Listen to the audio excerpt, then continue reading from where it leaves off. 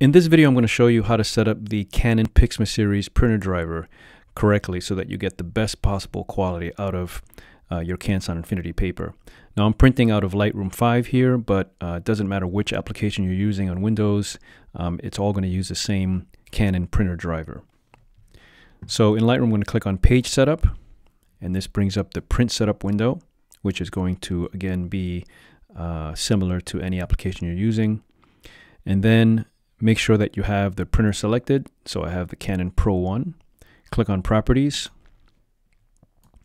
And in the Properties window, in the first tab, Quick Setup, first step is in the Additional Features section. Click on Color, Intensity, Manual Adjustment. And in the second tab here, Matching, make sure that none is selected under Color Correction. And this means that the Canon printer driver is not going to be applying any color correction. That's going to be handled by the Canson ICC profile. Click OK. Second step is to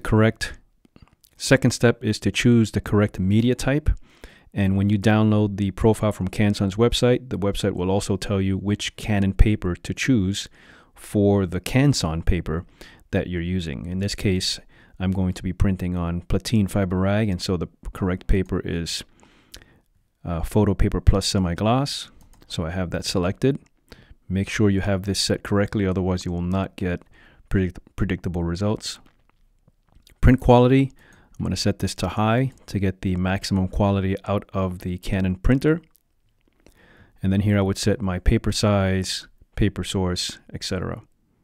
Once I'm done, I could hit OK, and if I hit OK, I'd be ready to print. However, you can save this as a preset so that you don't have to make these selections every time. You can just choose your preset for the paper that you're printing on. So I'm going to click on Save and enter the paper I'm using, hit OK, and now I know that this preset sets up the driver to print on Platine paper. Click OK. Click OK again, and now you're ready to print.